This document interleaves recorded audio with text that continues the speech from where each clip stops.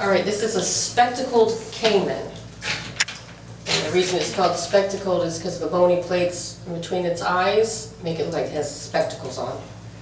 These are found in South America and Central America. That's where they're native. I caught the alligator in a retention pond. It was an industrial area in the London Bridge, Progressive Avenue area. More than likely this alligator was someone's pet, and it got too large for them to take care of it. It's about 3 foot long right now. It's getting to the size that it's going to be hard to care for.